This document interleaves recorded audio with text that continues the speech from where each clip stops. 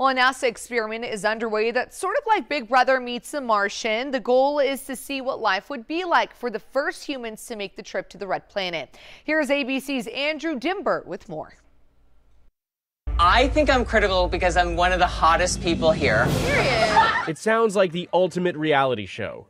Marshawn Lynch versus Ronda Rousey. I'm seeing it for free on Mars. 4 people locked in a simulated mission to Mars. With limited food options and minimal contact with loved ones, they'll have to survive together in tight quarters for 1 year. But it's not Survivor Mars edition. You're not trying to vote anyone off the island.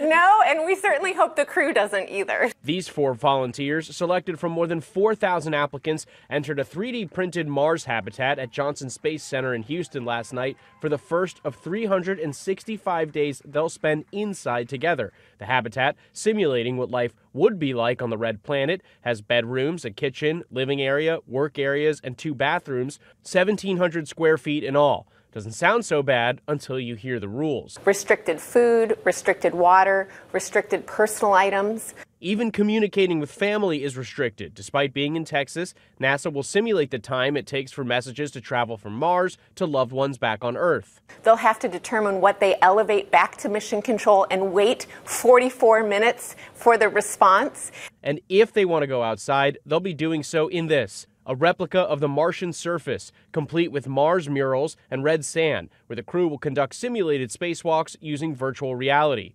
So, what's it all for? This research is really designed to inform the different resource trades that we'll have to make when we go to Mars someday. At least there's no chance of ending up like Matt Damon.